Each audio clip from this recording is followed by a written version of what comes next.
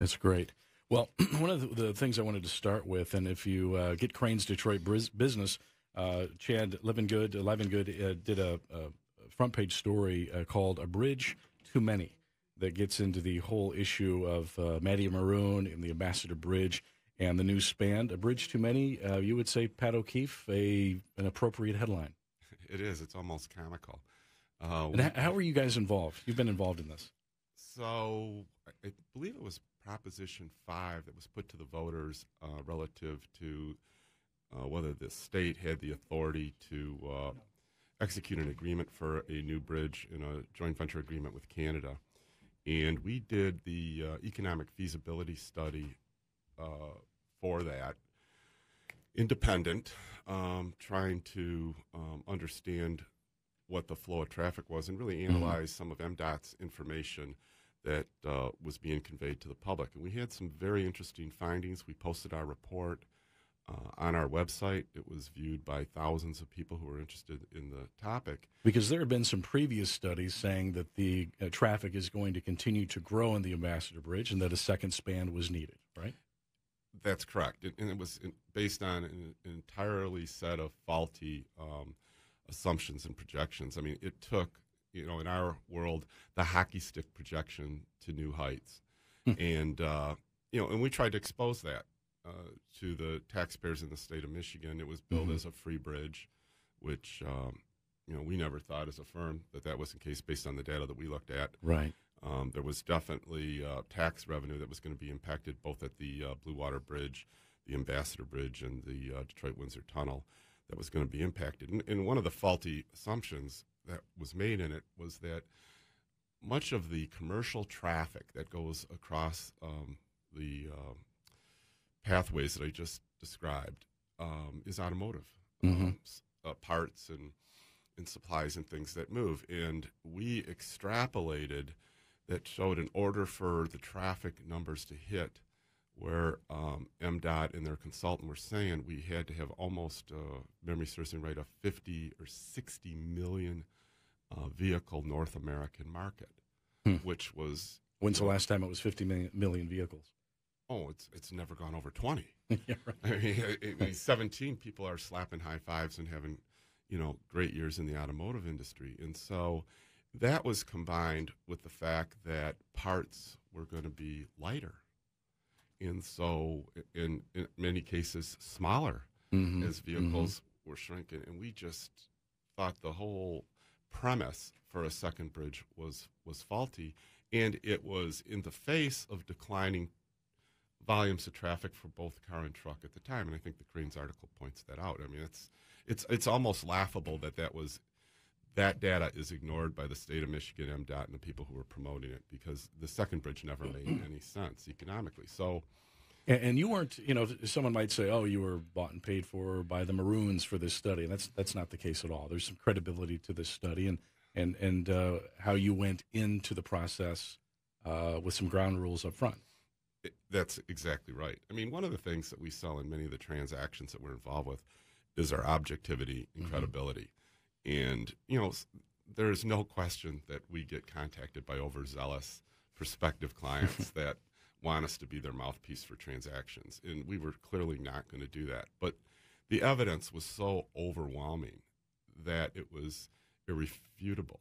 I appeared on 25 radio talk stations to discuss the findings. Right. There was no rebuttal report to our findings because they were fact-based.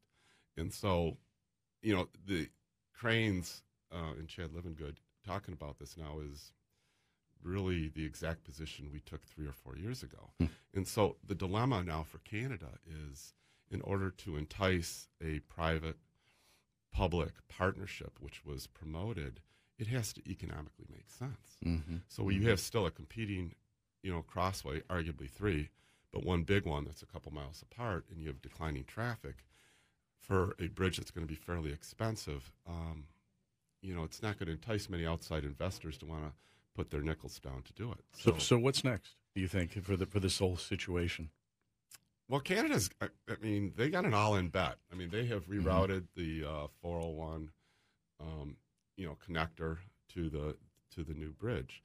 the problem they're going to have is it's going to be real expensive, and they almost, in order to divert traffic that way, have to make it probably a free bridge for a while to get people used to using it. They've made it very convenient for trucks to come off 401, roll down the connector and make a short little left and head downriver to to the new bridge. So there'll be some advantage to that. We're talking to Pat O'Keefe, the founder and CEO of O'Keefe, a financial and strategic advisory firm. We invite you at any time to join in at the conversation at 313-778-7600 on AM Superstation, the future of radio. Don Tanner in for David Bullock, who should be back next week. We're more than hoping. We know he will be back. He's out with the flu this week. Pat, you wear a number of hats, as I mentioned. I want to talk about an organization here in just a moment that you've also been named CEO of. But while we keep it in the headlines a little bit, you and your firm have done a lot of work with not only municipalities, but with also schools and school districts, maybe looking at some financial issues. And Detroit News today, a story on the old DPS losing out on $6.5 million of state money because of failure to file proper paperwork. Again, this is the old EPS, but that old regime, lots of problems in the past, mismanaged. What's your take on this whole situation?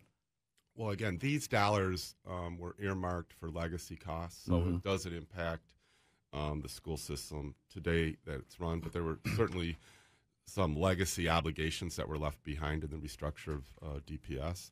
So unfortunately, there's $6.5 million less ammunition to deal with those lingering issues. So the good news is it's not really impacting the go forward. I suppose, with the new superintendent, he's got to be a little disheartened. I would think so. That they still can't seem to get it right. But the good news is I don't think it'll impact the classroom. And things seem to be moving in the right direction with Dr. Vitae in charge, and we're all hoping for the best there. It's an ongoing challenge, our schools. You're involved in potentially bringing a new model to bear in Detroit. Talk about that a little bit. It's interesting. It is from a number of circumstances. Let me just by way of background. When I left Deloitte as a partner, I went with a company that was a very large residential developer who had never left the city of Detroit. And we developed with partners two fairly prolific developments at the time. One was Greyhaven Apartments, which was 190 units right on the riverfront by the Garwood Mansion there, with had marinas, and it was done with the Michigan State Housing Development Authority. We did the lofts at Rivertown, which was a beautiful project, 176 loft-style units. And that was in the late 80s, early 90s, when there really wasn't a lot of development activity going on. I think at the same time, Max Fisher and Al Taubman started the Riverfront Apartments. Right. And, that was pretty much it. And, one of the things, being a developer, we had a fairly large home building operation. And one of the things I learned as the chief financial officer, and this is still a problem for the city of Detroit, is that in order to attract for-sale housing, now, not the renters who come in and out that are a little more transient, but people who are really willing to put a stake in the ground, you have to have strong public safety and strong public education. Absolutely. And the city, through the bankruptcy process and under Mike Duggan's leadership, has done a pretty good job and improvement in the public safety aspect. Still not perfect, but considerably better with the lighting projects and things that have gone on. I mean, you got to give them a lot of kudos for the continued role that they're making relative to that. But public education is still the problem. And so when people start having families, they move. You have a lot of young people here in the city that end up leaving once they start having kids. And as they say, the good swimmers jump first. And so sometimes, the families and the children that are left behind take more educational dollars to get them to the same spot. And, so you're dealing with declining resources, a population that is challenged in the educational process, and we continue to do the same things over and over. And a lot of those challenged transportationally. A lot of people say, well, you can do schools of choice, and you can take your child somewhere, a better school, but that's not always the case.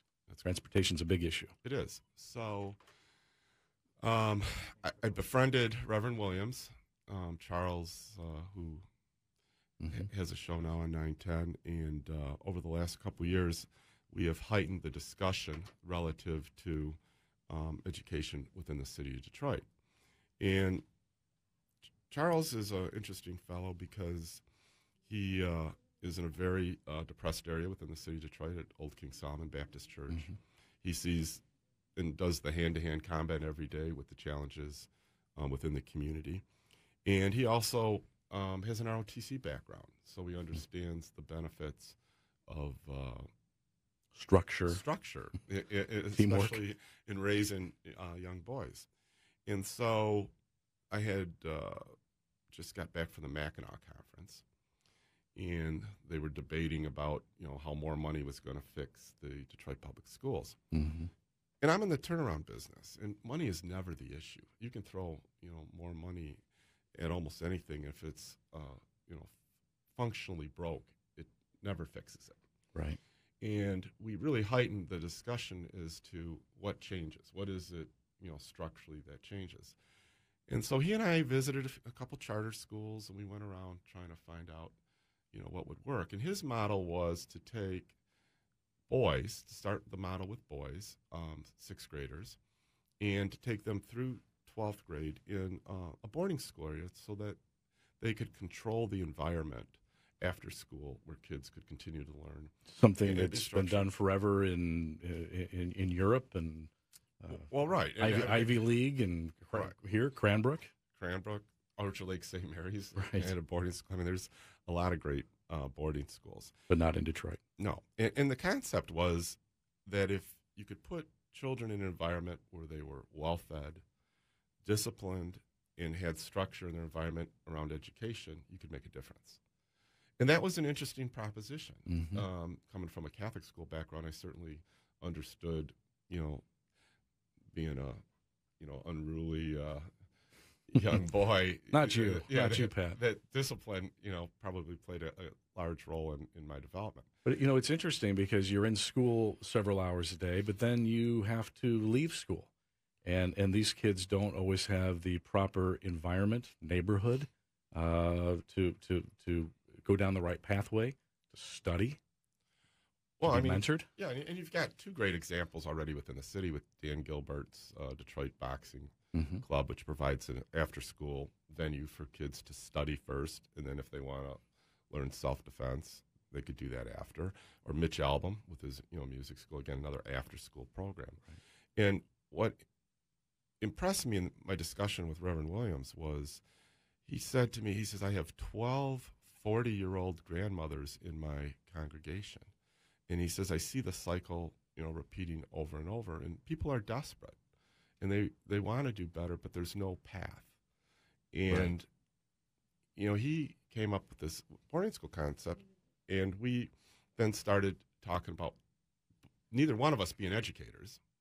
So this was an idea.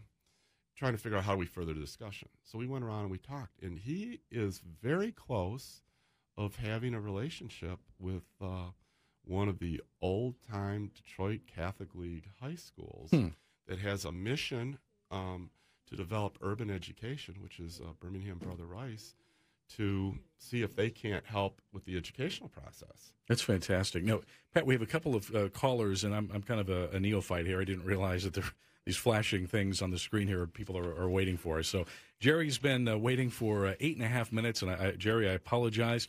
Welcome to 9 and 10 a.m. Superstation. No problem. Good morning. No problem. Good morning to you, Mr. Dan, and good morning to your guest, Mr. O'Keefe, I believe. I do wish you, gentlemen, and to all the listeners, happy holidays and Merry Christmas. You too. What's on your mind this morning? And in my mind, we're talking about the bridge earlier, Mr. Dan and Mr. Keith. My thought was, the new bridge, if it is built, will be a lot of properties, a lot of houses, a lot of apartments. They will be probably destroyed and will be gone. My question here, why bridge? Why couldn't you replace by a tunnel similar to Windsor Tunnel?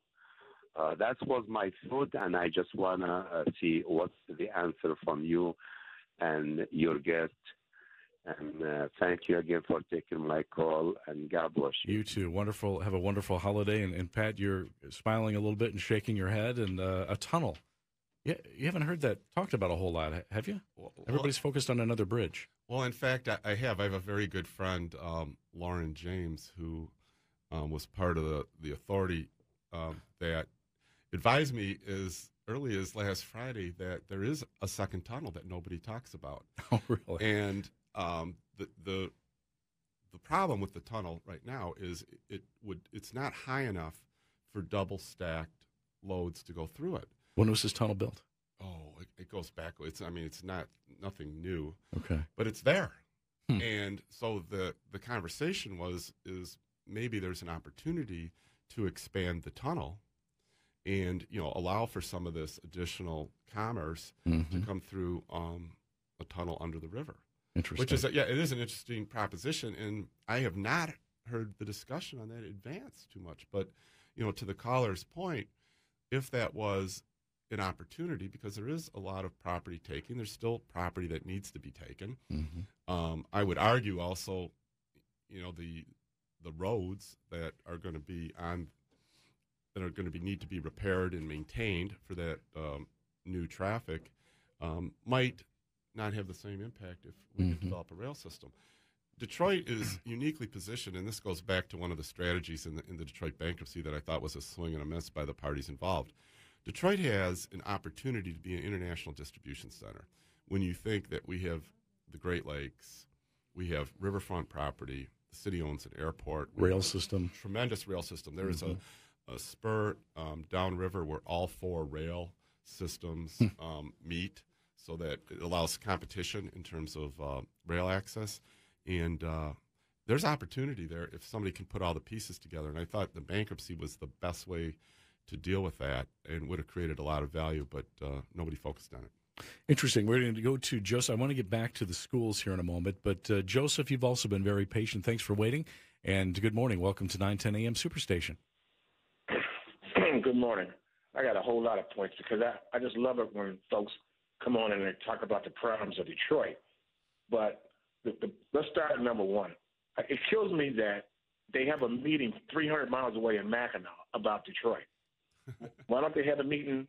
Here's a bunch of white folks sitting up there talking about the black folks 300 miles away. You'll get no argument from me on that issue. And that's crazy. That's crazy. It's just crazy. Then, to your second point, we talk about the schools messed up. Well, when you read these stories or they hear it, it's like the black folks messed up the money again. Wait a minute. 17 years the state of Michigan has been running our schools, okay? The money that millions you say we missed, well, why don't you call up Roy Roberts? Remember, he was the turnaround guy from General Motors that could make the difference. Why don't you call him up and say, hey, Roy, what happened, okay? Don't make it seem like, oh, these black folks in Detroit blew it again, because we didn't. Well, we Joseph, ran it. And when they took it, and don't forget, when they took it, we voted for what? $1 billion plus in a millage to fix it and to make it better. And it wasn't no worse than there were 65 other districts that were doing worse than Detroit when they took it. But the problem was certain people couldn't get their hands on the money. So now England takes over the schools. And now ask yourself this: where's the money at? Show us anything where that money went to build something. And now when the state of Michigan say, we don't have the money to have an audit to find out where the money went. No, the question and problem is they don't want people to know where that money really went and what it didn't do. Okay? So when we Joseph, start talking about Detroit, we need to start really asking the question. A lot of this stuff wasn't done by us. It was done by others on behalf, so-called, for us. And we're looking at, the homes, neighborhoods. I agree. These kids leave school, messed up situation. Mr. Gilbert and his company helped some of those loans, remember? Those predatory loans? He's in court now with the Department of Justice. People don't talk about that, do they? Why? We don't want to offend the great white hope down there. Okay, so a lot of this stuff that for those that were controlling us. Joseph, I appreciate the call, and I think it's important to say, and you make some very good points. If we had more time, we could talk about Mackinac. things get done up there. Without a doubt, and there's reasons it's up there, but we don't have time to get into that. Just remember, this is not, you're right, this is not City of Detroit, the people, black, white issue. It's an education issue, and it's people mismanaging money, and Pat mismanaging a lot of things through bribery and mismanagement of funds. And I think all of us, this region depends on the schools coming back in the city of Detroit for all races, creeds, and colors. It's a problem that needs to be fixed, but I smile as I listen to Joseph because he is well-researched on some of the issues. Mm-hmm. And the points Absolutely. He makes I would not disagree with. And, one of the big arguments was also the state of Michigan's revenue sharing with the city of Detroit, and that maybe that caused some of the problems with some of the funding issues, in that there was a deal made, with the casino tax that, the city initially fought, saying, we were not, the state actually cut back funds that they had allegedly frozen when the state revenue wasn't there, and the city said, hey, we didn't bargain for that. It was bad enough we had to be frozen, but then you want now to cut us back, and that fight didn't go anywhere, which clearly impacted the city of Detroit hundreds of millions of dollars. So, Joseph, your points are well made. You are well researched on a number of issues. You and I may disagree on what the fixes are going forward, but I understand your point of view. We thank you. We have another caller. Esprit is on the line. Welcome to 910 AM Superstation. And we're brief on time. Esprit, thanks for holding on. I think we've just got a couple of minutes left. Okay, well, listen. I was listening through the last couple of comments, and one, I want to acknowledge the fact that both of us, or the whole station, or this program today, acknowledge the fact that there's a lot of resources in the city of Detroit and how empowered and rich it is with untapped resources, and they need to be tapped into. Mm-hmm. But the thing about it is the resources are there. And then also in regards to the education system, the focal point of the education system needs to be changed. Now, I'm saying this to say this for both points, and that is until the people are empowered in the city of Detroit, Detroit will not change, the education system will not change, and nor will the distribution of resources will be adequately distributed in the city of Detroit.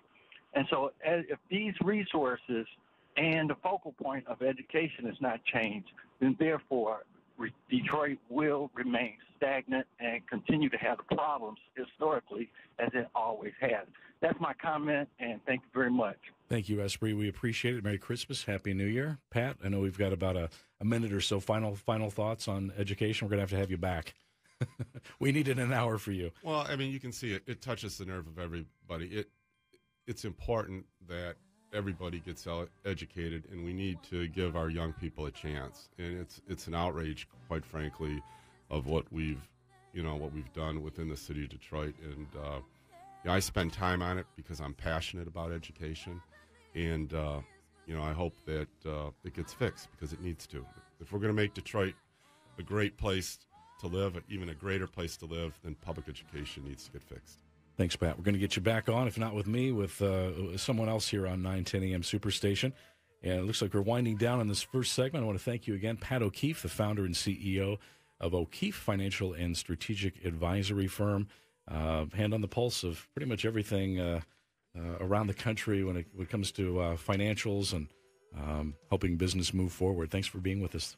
Thanks for having me, Don. Merry Christmas. This is 910 AM Superstation, the future of radio. Don Tanner for David Bullock and The People Show. We're coming back. It's time for your weather and traffic update. Currently in the